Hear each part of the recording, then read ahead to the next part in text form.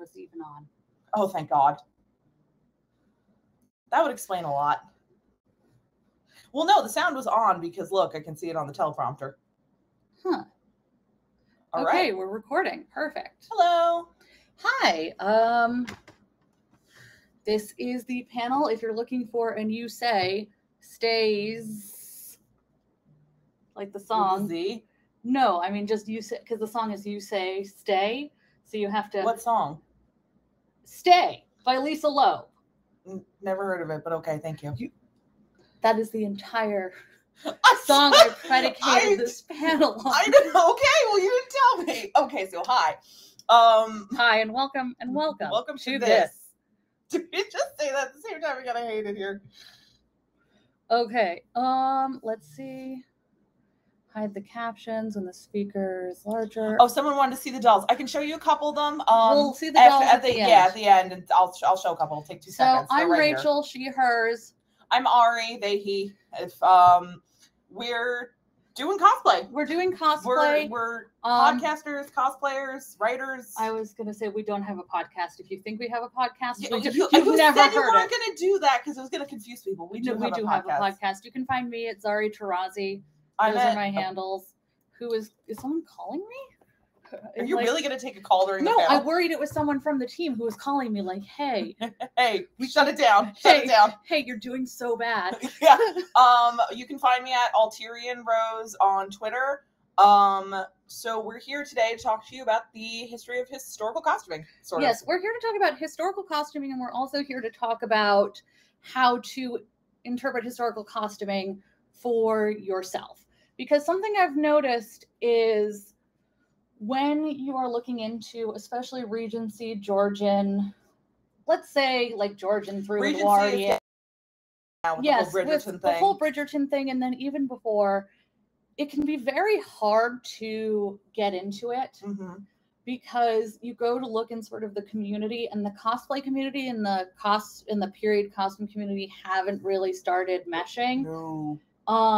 And so the barrier to one is much higher than the barrier to the other. I've found when I'm looking, and I'm going to be teaching some hand sewing skills that I think will be very helpful for even just your cosplay use. And this is actually going to be a little more cosplay centered with period fashion, but it is one of those things where you look and it's just one woman who's like, and this is my grandmother's from 1893. And she died in it. And you're like, okay, do you still have that even though it's very obviously haunted? Okay. I mean, what in England is not haunted? Yeah, the entire okay, so I'm going to tell a quick Bridgerton story because it's my favorite thing while you get your stuff ready. So I had surgery over the new year for my wrists, and because I'd gotten tested for COVID, so I could go do surgery, they were like, my grandparents would come stay with us. You obviously tested negative. And I hadn't seen my grandparents in like a year. So I was like, yeah, absolutely. I'd love to hang out with you guys. And they needed a clean place to hang out post-surgery. Yeah. So we all hung out. And so Bridgerton was getting steam on Netflix at that point in time. I didn't really know a lot about it. So I was like, yeah, sure. Let's watch this with my grandparents. This will be a good time. We got through the first 4 episodes and it was like, oh, this is fine. It's a little raunchier than Pride and Prejudice. Like, who cares? And then we get to what I think was the 5th episode, and the opening of it is just like, I don't know if you guys have seen it, but it's literally just the 2 main characters having sex, like an extended 10 minutes. And like, that's great. That's fine. I am actually totally for it. But I'm sitting there and my grandfather's on the other couch and I'm just not looking at him and he's not looking at me. And I'm just like, shut it off or fast forward. I can't live like this. It was so bad. I know for what it was, but that was just that moment where I'm like, this is a fucking nightmare. And so much like the trauma Ari experienced. It was really funny. Like in the after. Life really is a hurricane. Life really is like a hurricane. There is a hurricane barreling towards us. It's fine. So actually one of the things I want to talk about while Rachel laces this is we're going over multiple different types of historical costuming. Mm-hmm. And if you do a little research, the thing I find really fascinating about 2 things. One, you have a lot of people, not as much, but I used to see a lot more people going, well, obviously people were in plus size back in the day because there's no like plus size costuming left over. We don't see people plus size in magazines and photos and blah, blah, blah. And we don't have any clothes from that time period that are plus size. And first off, plus size is a modern construct. So of course you wouldn't. There's no ye olde navy having like a plus size section. Ye olde navy. I know. But like, so one of the things we have to talk Old about navy is with a tharn. It's ye olde navy. Oldest navy. Navis. But we don't. Oh, what's up? The captioner trying to capture what we're saying is an absolute yeah, nightmare. it's actually kind of entertaining. I'm so sorry. If you need us to repeat something, please just say so in the chat. If it's that old, it would just be navy. Navis. But okay, so one of the things we have to talk about in terms of historical preservation is survivorship bias. I'm pretty sure probably all of us have seen that picture of the plane riddled with the bullet holes, and people are like, well, That's not bullet holes, those are survivors. Yeah, I know, but they're like points where it's like, oh, this wasn't giving the impact, you know what I mean? Yeah. So in any case, this is kind of like that, but for clothing, where it's like, the stuff that we still have is stuff that, by and large, the upper class and nobility wore once and then put in a trunk and then didn't touch for 100 years. We don't really have garments as much that people wore day to day on account of them wearing them. So they wore them out, and they were probably sold when that person died, or just someone else wore them until they basically disintegrated. So this would have been happening a lot with the vast majority of clothing from this era. So saying, oh, we don't have any plus size clothes in that era is like, yeah, it was 200 years ago. Textiles don't really survive the way that like pottery bowls do. And the other thing I find really interesting in terms of what we're going to talk about, you're going to be showing us examples of what? So we're going to start with examples of stays. And the way we did stays is there are a lot of actually great patterns on Etsy. Now, some of them might not be as size inclusive as we'd like. So that is something I'm also going to speak to. So basically, when you are downloading a pattern, it's best to look for historical, something that's more, companies like McCall's and the big Butterkirk don't really have true stay patterns. They don't really have a ton of actual historical stuff outside of they stuff have it in that's costuming, but that's very not really the same thing. costumey. So a pattern you print out, which incidentally is best done on a paper size called A4, which is 4 inches longer. Nope, I'm so sorry. It's 0.4 of an inch longer than regular printer paper. And that apparently matters. I learned that one. Margins of error, I guess. Yeah. So you can see here, you print it, you tape it, you have your boning channels here, you have a boning channel here. What's interesting about stays is that they have a boning channel that goes across the bust. So you can see if we were to be making this for Ari, that it wouldn't fit as it stands now. But much like a bra actually now, instead of the wire being under the bust, it's kind of here to keep the bust in, like this hemline is doing on a modern garment. Yes. And so Ari actually had found some really great points about corsetry and history, if you wanted to share. Go for it while you get here going. So one of the interesting things about all the stuff we're covering, which was we're doing stays, we're going to show a little bit of an example of a bustle.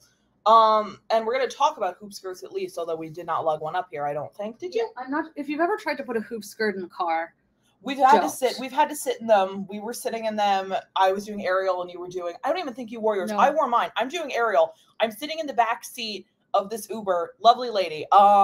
We were having conversation about it. We're driving to the aquarium. This is in 2019. Everything was fine. This was fine. This was cool. This is like a Dragon Con from 3 years ago story. But I'm sitting there and I'm like, I'm taking up 90% of the back seat of this car because a hoop skirt just goes sideways. Like, really funny. It was really funny. But so I'm going to talk first about the interesting thing about a lot of the historical costuming stuff that I think the benefit of the modern ages has allowed us to flatten out. Where it's like, the thing to understand about stays and corsets is they've existed since at least the 16th century. Probably stuff existed prior to that that was like basically not what we would think of even now as stays. But stuff like this has always existed because there have always been people with breasts. So what? I know, huge if true. Huge if true. So it's one of those things where stays. Huge breast. Nice. I'll give you that one. That was good. But and this is the kind of quality content that you come here expecting for us. So one of the important things to understand about stays and corsets is that they've existed forever because we've always needed them. They were pretty much just what we had before bras. The idea of the bra is really modern, historically speaking. We only started making those around like World War II World War One, I'm sorry. World War One as a result of steel rationing. They were like, you guys, we need this steel for other stuff. You have to stop putting long strips of it into this like women's undergarment. A little shorter. And so the brassiere was invented. I don't know if that was the exact conversation, but there you go. So one of the important things to understand is, comparatively speaking, stuff like bustles and hoop skirts and all of these are like flash in a pan fashion trends. Comparatively, they would last for, I mean, fashion trends were much longer back then. So they'd last like 20 years. And then they sort of, you know, ceded away back out of importance and people went on to other stuff. But we always had stays. We always had corsets to some degree, up until we invented other stuff to replace it, because that stuff is not a fashion trend. That is just a necessity. Trend stuff like bustles and hoop skirts is much shorter in terms of like fashion relevance, but it's interesting to me now seeing how people all sort of flatten it out into like, this is historical clothing. This is just all the same level of history. These were all happening at the same time. It's fine. And listen, for dressing up a costume, who cares? Wear whatever. I don't like, yeah, I put was a actually skirt and a bustle and of course, like, yeah, sure. Keep throwing things on it and eventually it's fashion. Yes. One of the points I wanted to make during this panel is, as you mentioned, you know, historically line up, or people say, oh, there were no plus size people historically, which again is just true. Technically impossible. Yeah. The human body would have to have existed in a different form until 1963, which to my knowledge, it did not. No. But again, I'm not a biologist. Thank God. And thank God for that. That time I said I'm not a doctor, and my sister just went, and you never will be. That's so mean. Yeah, she's really good at those cutting remarks, huh? It you know, and it hurts here in the heart. It doesn't really matter when you're doing costuming whether or not you are using spun cotton like they used to farm. They used to literally farm it and do the loom, and then you have to hand dye it, and it's not your family's, you know, crest check pattern. That is soft. It is very soft, actually. That is all totally fine. This is truly, if you don't have this, store-bought is fine. But when it comes to textiles, like, that is actually a really key determining factor in your budget. Stuff like that is not only expensive, it requires a certain level of technical knowledge that someone who is an entry-level participant may not have. And that's totally fine. I still make dyeing mistakes. Dyeing is hard. It's something where I think, especially because there's not that overlap between cosplay and period clothing sort of hobbyists, there's not a ton of like, hey, here's how to do this easier guides, which is kind of our aim. We're trying to intersect these two because cosplay has become increasingly accessible. I'm old, so I'm not old, I'm 26, but like I remember back when I started cosplaying, like, I mean, admittedly very amateurly because I was 14, but when I was 14, stuff like pre-bought, like pre-made cosplays were garish Halloween costumes. And now I go, last con we went to, Katsucon? Oh God, yes. right before everything. The amount of people I saw walking around in really nice looking pre-made Demon Slayer stuff, I was like, God. And that level of ease of access is maybe not realistic for everything in terms of period clothing. I don't think you're ever going to get like that level of like, buy now an entire 1800s ensemble. Definitely not. I mean, maybe it really depends. The reason that you can see stuff at least not for major companies, independent artists maybe, but it'll with something like let's say Demon Slayer, it can be produced on a machine very quickly. Yeah. For example, the pattern for the dress I am working on, which is a sort of Regency, it's a pattern from around the 1860s. Mm-hmm. And I'm using it to make Sophie's blue dress from Howl's Moving Castle with some twists. And so what I did is I took the stays pattern. I have the same version. And I took the top of the dress and I combined them. because the stays were actually a little small and the top of the dress is what I had wanted. So you can see, is this the center? Are you the center? That's okay. Take your time. time. Is in places where there were one bone on mine, I added 2 for extra support. And all you have to do, it's actually it's a lot easier than you would think. Dynamic and flexible. Yes. I took a pattern, something like this. I took the original pattern for the top, put that on paper. You can even just use it. You don't have to trace it out again if you don't want to. You line them all up, and then you lay out the boning channels. Oh, that's a good mark. Mm-hmm. I was cutting those going, do I have to mark that on the pattern paper? Yeah, you do. You cut out the boning channels and you place them on your garment. And that's why I do recommend, especially with period clothing, making a draft version first. This is actually a little big. I'm taking in the waist just because when it's something like this, I prefer it a little tighter. Yeah, well, because it does have boning in it. And I feel like it goes to waste if it's just sitting against you. Yeah. Yes. Which is another thing to consider, where it's like, yeah, if I was just making like a spandex dress, for example, I would want that to be to measure, not slightly tighter, because then that's just uncomfortable. For something like this, the whole point is to restrict at least slightly. The level of restriction is actually up again. Sure. So you can see as I'm making the final, you have it again with the boning channels outlined. And this will be sandwiched with a piece of cloth like this one. I had the top made and then I misplaced it. Classic. And so I'm in absolute agony. I'm sure it's around. That's what cleaning con is for. When you sew it here like this, you are able to sew in a 1/4 inch bone. And when also, just a little bit of side advice, when I put in the boning and the boning is a 1/4 inch in length, that means the channel is going to be 5/8 of an inch, so that you have 1/8 of wiggle room. Because I know for myself, usually if I do exactly 1/4, it's going to be way too small. And shoving it in is going to be a pain in the butt. You do have to account for seam allowance. Okay, 30 minutes left. Perfect. Totally Let's fine. start some stitches. And then we'll do some wig stuff, and then we'll take questions. And I can show you some of my dolls. Yes, okay. That person who asked, I love you. So one of the first things... Oh, yeah, you did that, and the cats were going nuts. So my cats have decided that they were going to lay down... My cats are perfectly well-behaved, incidentally, and we're not doing anything other than watching. Unlike your pin-eating hooligans. No, they didn't actually eat any pins. No, they did not. But they did figure out how to pull them out. Which is very upsetting to me in my career. Yeah. So right here, this is going to be a very puffy sleeve. It's an off-the-shoulder garment. So if you can just imagine this as the top. Do you want me to take off the stay so you can just sort of... Oh, no, I'm just going to show. Okay. It'll go here, and then it will sit on the shoulder about this way.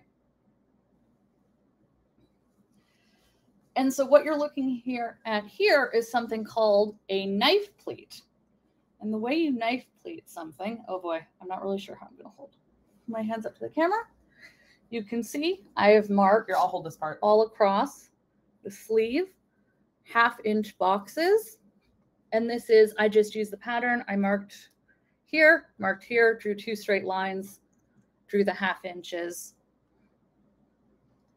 You take one pleat here, you have your center line, you fold it over completely to the next line. I was getting this completely wrong the first time I did it. I thought it was just line to line, and that was getting really messed up and kind of was starting to look very warped. And so you want a nice, it's not line to line, it's line over line. Just like that. So is it kind of like, did you ever sit in school and make those accordion folds out of your paper? It's exactly like making an accordion fold out of paper. It's exactly like making an accordion fold out of paper, because it kind of looked like that. Yeah. But it's also like, hey, is gathering time consuming and annoying? Well, have I got a new style for you? Yeah.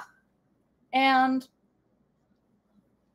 Another thing I wanted to mention is the instructions for this garment actually mentioned that, oh, well, since this is an 1860s pattern, there weren't sewing machines. If you want it to be really authentic, you can do it by hand. No.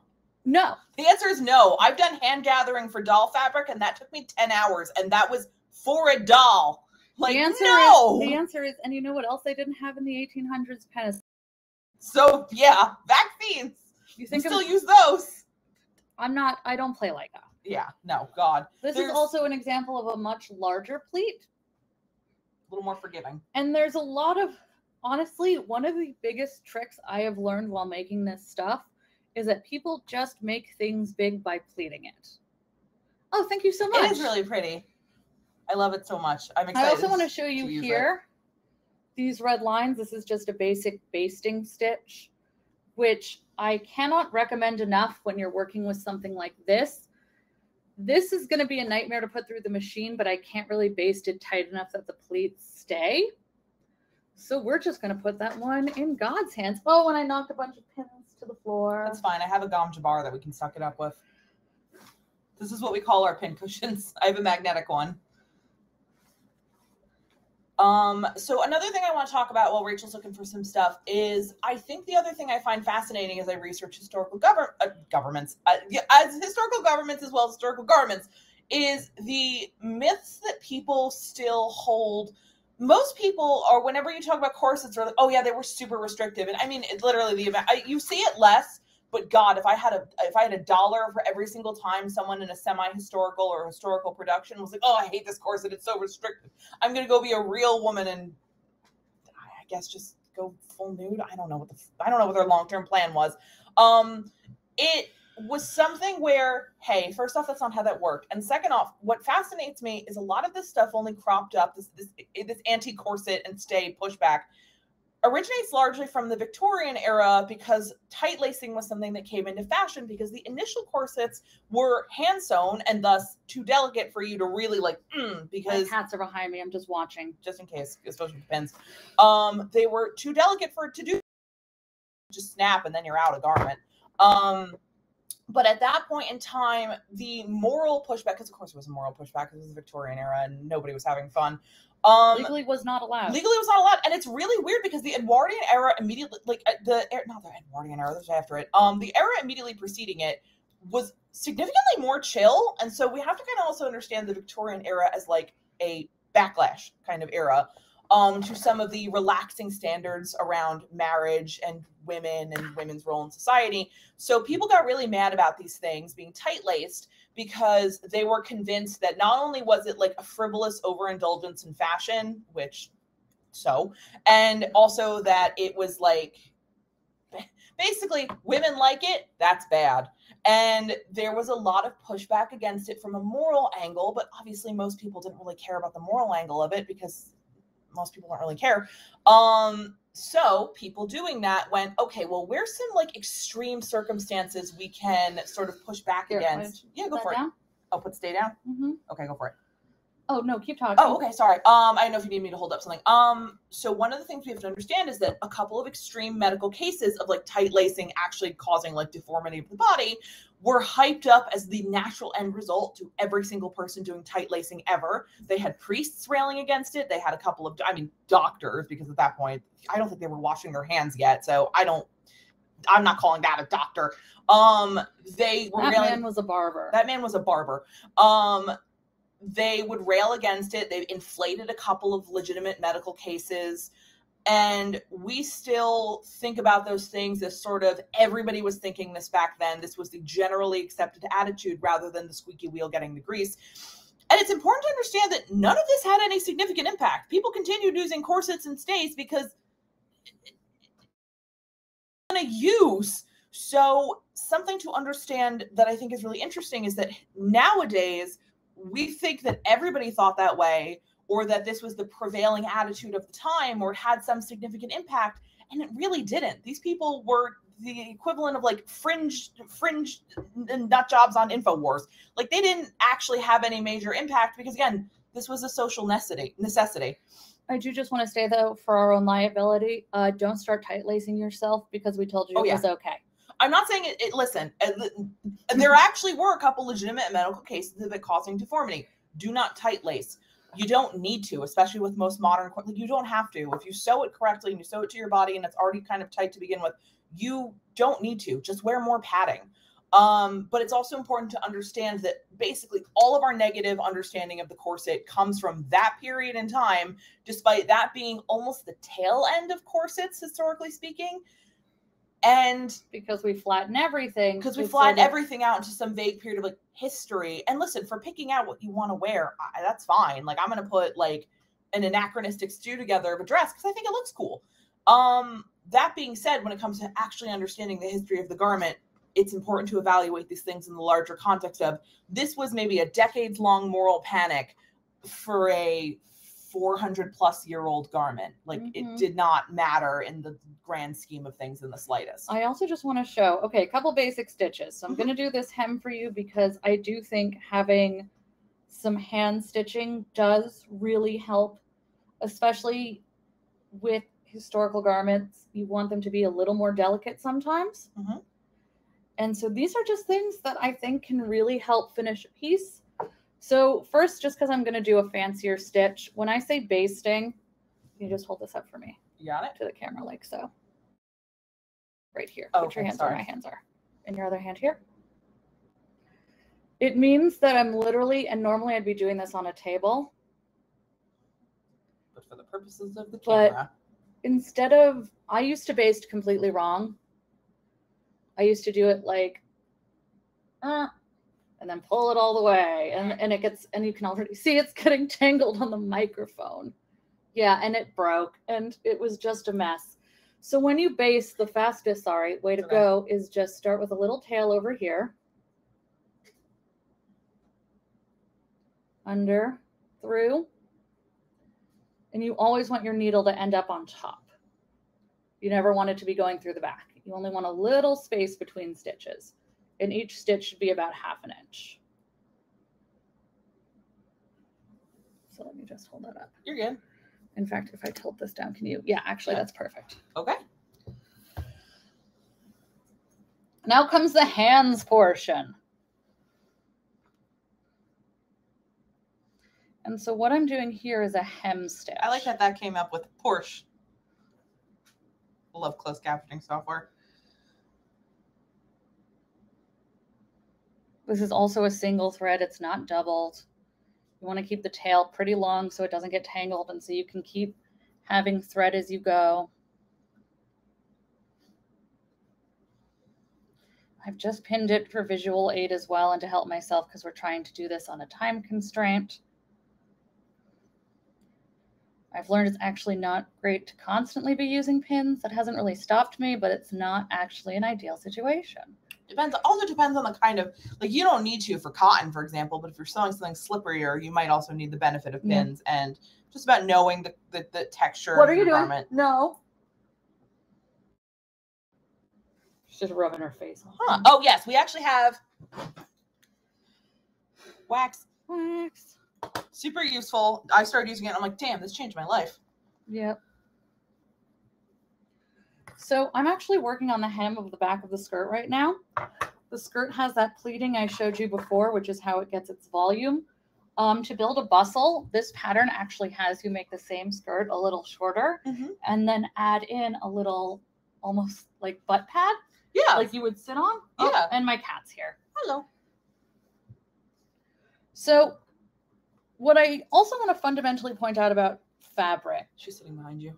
She is? Okay, yes. Wait. Does everybody want to see? Okay, hold on. Quick no, cat shot. She's sitting behind. Oh, no, she's walking. Of course, now that. Oh, wait, hold on. Maybe she will let us show her. And the fabric. Kitty. Kitty. She does not. She's camera shy all of a sudden. Now that you want to be, now that I'm calling you out, you don't want to be on camera. Of course not. Also, hold on. You dropped it. There we go. Did I drop my needle as well? Probably. Oh, good. Good. Good. Excellent. Great.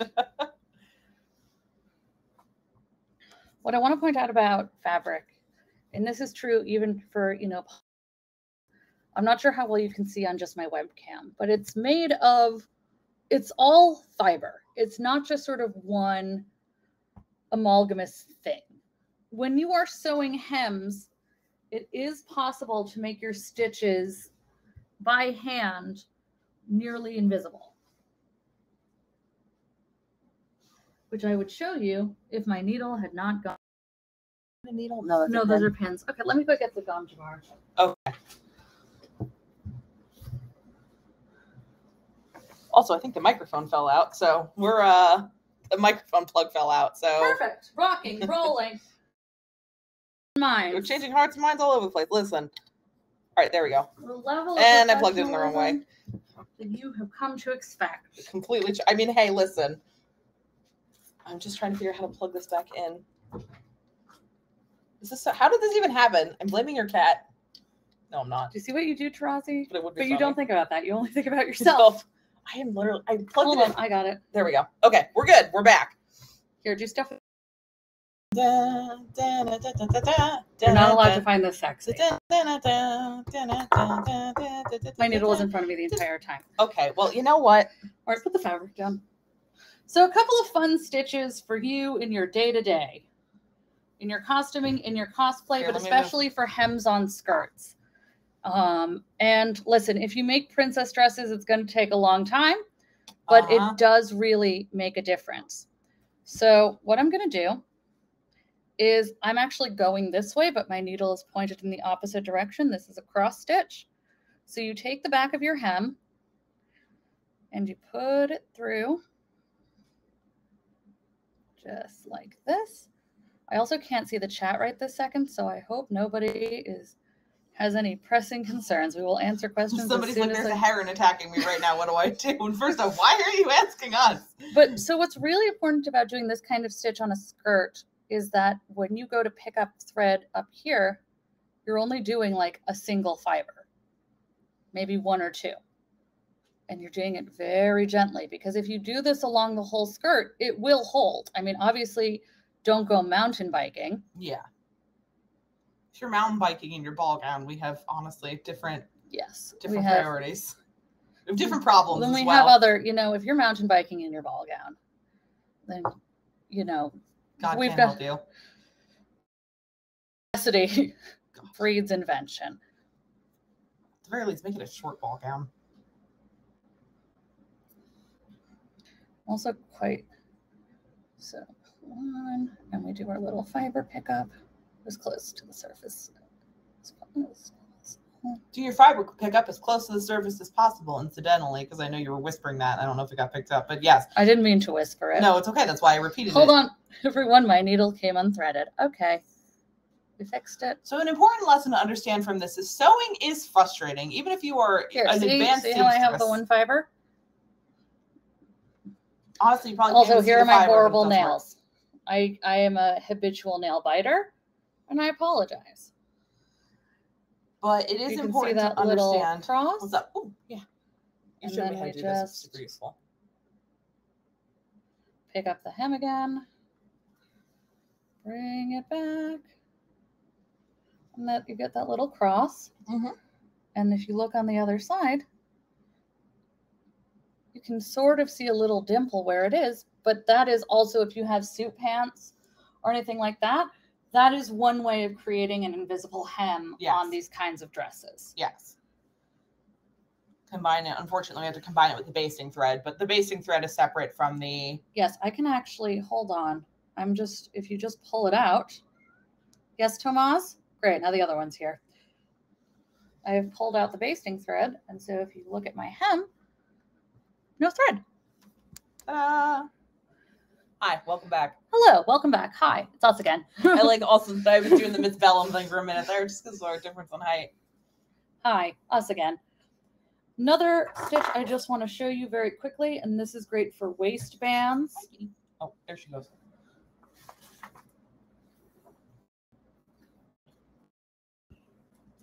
Is when we take two pieces of fabric. They're so invisible hems are, but they're so pretty. And it's one of those things where if you know that this is a garment you're going to wear a lot, do an invisible hem. Sit down and take the time. Honestly, put a podcast on, sit there for a couple hours. I would also recommend, depending on the size of the piece you're working with, I'm actually looking into getting like a drafting desk, because I was cutting out patterns for this, for the stays, And I probably took me about 4 or 5 hours, and I had to spend most of it bent. So I'm like, this is fine for like a one-time event. But if I'm doing this like every day, or if I'm doing it even once a month, it's going to have long-term consequences on your back health. And since nobody wants to have a bad back, it hurts. Get something where you can hold it up and sit down and work on it from there, because it will save you so much pain. Like, also, we're about to hit the 10-minute mark. Oh, okay. So what else do you want to do? So I'm going to show. Stitch and then the hair stuff. I'm going to show one more stitch and then this hair stuff. I know. I'm like, I didn't put this wig on for my health, although it is really bouncy. It's just really weird because my hair is slightly longer. So I'm like, ooh. And my hair's not usually this light. So we have our two things of fabric. They're sandwiched together. Oh my gosh, sorry. And this might be, for example, the waistband of a skirt.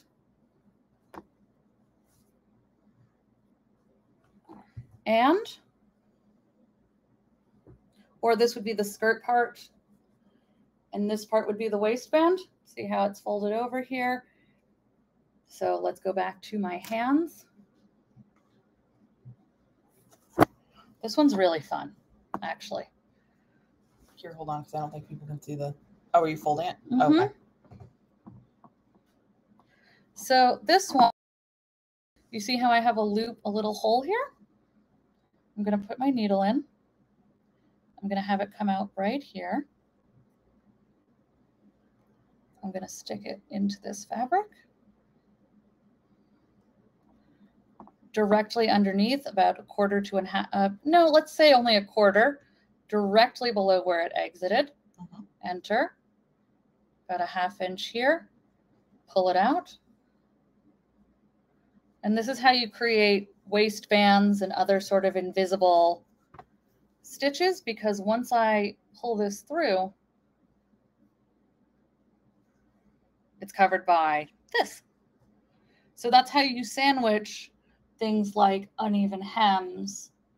Well, not even uneven hems, but when you're doing a waistband and you're wondering on your clothes, oh, how does this vanish? Because you're using the space between the fabric to create your garment.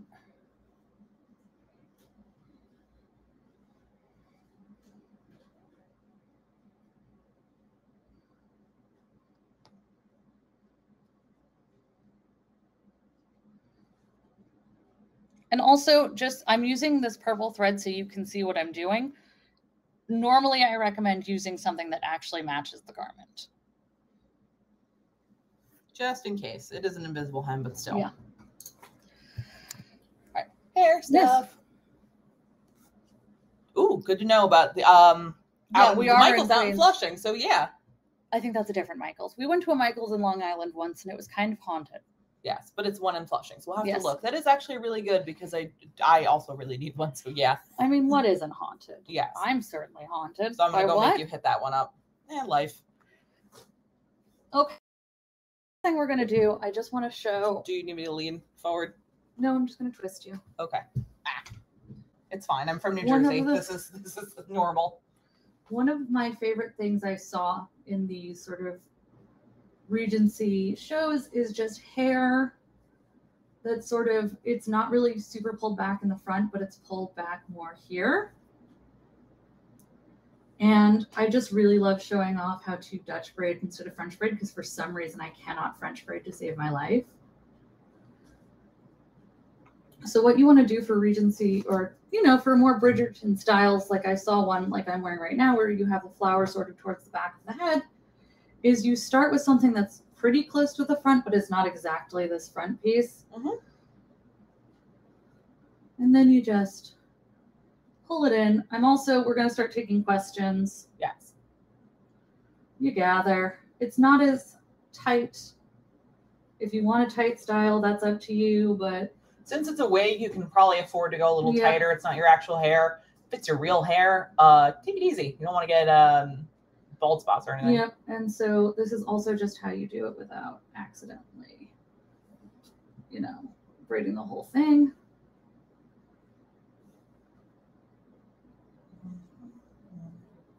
I also get. Do you see any questions? I can't see. Not right now. Okay, I always get good. really confused when I'm braiding. Like I can tell just right now I dropped something. No, I it's added okay. it to the wrong strand or something. No, braiding is a finicky process. I've gotten better about it because I have had to braid. I braided a bunch of ponies' hair while I was moving for storage. So they want their hair getting tangled up in transit. So I got good at those like three plaits. I completely have been skipping this strand altogether. Well, that happens. But also, here's a cheat. Hank a hair, that's what you call it. Henry, if you're fancy. Really? What? You come to my panel. I don't want to. Didn't you make that like that you seriously? Huge boobs if true, huh? I think huge boobs if true is extremely funny. Oh, and the Henry of Harris. And you would just your turn. Hi. Yeah, and then it's really quick and easy. And honestly, here's my #1 trick, which is just adding flowers. Hairstylists hate her. Sorry. Adding flowers to shit instantly. I did it for people think that you know what you're doing. Oh yeah. Well, also it's kind of a good way to cover up any sort of inconsistencies in the braiding. I did Emperor Edelgard. I don't know if anyone here knows Fire Emblem. Did that at Katsu before the bad times. And one of the ways that I also just thought it would look really pretty because her hair is actually pretty much this shade, although slightly vanilla. And I put a bunch of flowers in around the two Leia buns because God, it saved me so much effort in terms of having to circle the wefts around that, and it just looked nice. Little pop of color on my head. Put flowers on stuff. That's for historical costuming. It's my bottom line really is just throw flowers. Put a bird on it. I mean, do put a bird on it. Do put a bird on it. Honestly, listen, that was people would have like bird cages and stuff. Like whatever, just go nuts. Like fashion is a lot weirder than we think it is, and also there's nothing wrong with adding a sort of modern couture sensibility to old school fashion because again, we're not actually living in the 1800s anymore. Machine sew your clothes, use modern fabrics. Like we invented, like if somebody from the 1800s walked into a Joann's right now, they would go buck wild. The moon? The moon in the sky? The moon in the sky. I mean, yeah, like that's also admittedly one of those. Like, yeah, the moon. Oh, those flowers look so pretty. Yeah, and then I literally. Hold on, sorry, let me stand up a little straighter. Just go to the other side. I am actually, incidentally, for the purpose of this panel, I am wearing a corset underneath this, even though it's just a simple spandex dress. But hey, you can just sit around in these. They're actually not uncomfortable. People are like, oh, corset. And it's like, honestly, for me, no, they're fine. Sure, wearing them in. If you wear something and it's uncomfortable, obviously shop around until you find something that's comfortable. Don't be like, well, it's supposed to be comfortable. So, that obviously is going to take some testing. Yeah, don't be afraid to test it. Don't be afraid to try it out and prioritize your comfort level. I'm saying this is somebody who's cosplayed long enough. I am well past that point in my life where I'm like, I'm going to sit around and be uncomfortable for 7 hours and something. Like, no, that's not fun. And you're not going to take any fun photos because you're going to be hot and miserable and in pain. You're better off finding something that works for you in terms of a comfort level. And that can be dictated by you, your sensory needs, your texture needs, your sizing needs. Prioritize your comfort above literally everything else in costume. Obviously, sometimes you make trade-offs and, make the trade-offs that work best for you. You want to wear a slightly tighter corset. You think you can handle it. You know your body, but also maybe consider the weather of the event. Like I dress differently for a con down in Atlanta than I do for a con in October up here. There, it's some period hair. It's actually really pretty.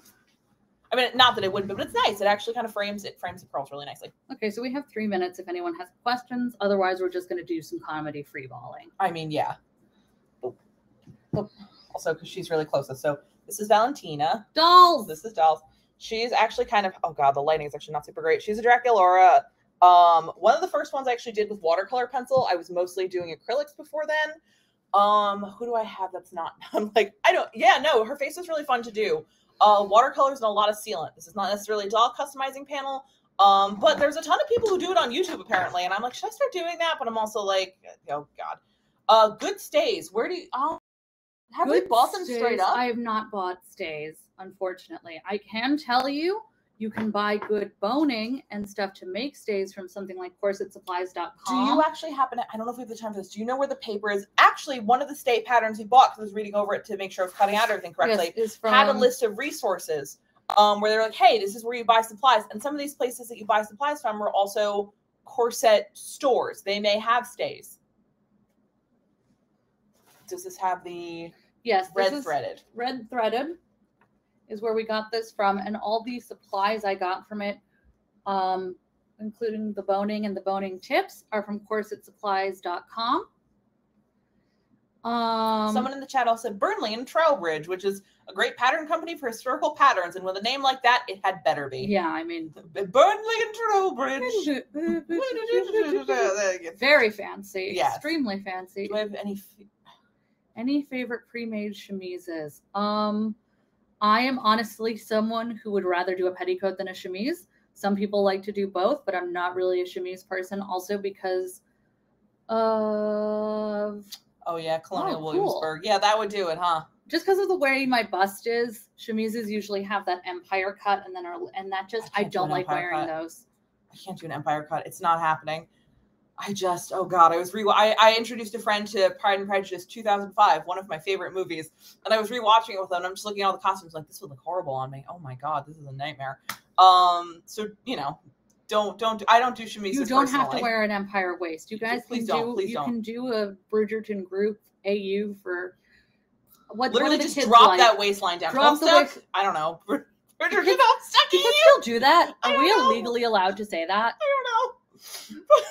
Sorry, but like legitimately, like drop the waistline a bit. It doesn't have to be, because like if you garment, then you're not going to be having a good time. Don't be afraid to drop the waist a little. And if someone comes along and goes, that's not actually an accurate empire waist, you can tell them to accurately empire waist their way out of your face. Maybe come up with something a little punchier than that, but this is for children. We don't want to say anything inflammatory. Yes. It is? This is a channel for children? I'm pretty sure I swore. I mean, listen, are we not all God's children? In a hot car? Yes. So it's one of those things, okay, that's what it picks up. So I guess our closing remarks, we only have 39 seconds, are make historical costuming work for you. You are not a slave to period accuracy. You are not necessarily bound by the constraints and conventions of the time. We're not cavemen. We have to acknowledge Why are we yelling this like we're about to be fucking run through a time portal? Like it's an event horizon, like the apocalyptic. No, because it's just closing remarks should be delivered forcefully. I don't know, whatever. This is like debate club. Okay, listen. You're not a slave to historical accuracy. Don't worry about it. Joann's, great. Any other fabric store you can get to, great. If you can shop local, great. I don't know how many local fabric stores still exist, but the point being, shop within your budget, shop within your comfort level, make stuff within your comfort level, and don't be afraid to have fun. Thanks for coming. I'm going to be at the info booth. That is my shift from 2:30 to 5 as the con goes on, if you would like to ask any separate questions. Thank you so much, everybody. Have a wonderful day and enjoy FlameCon.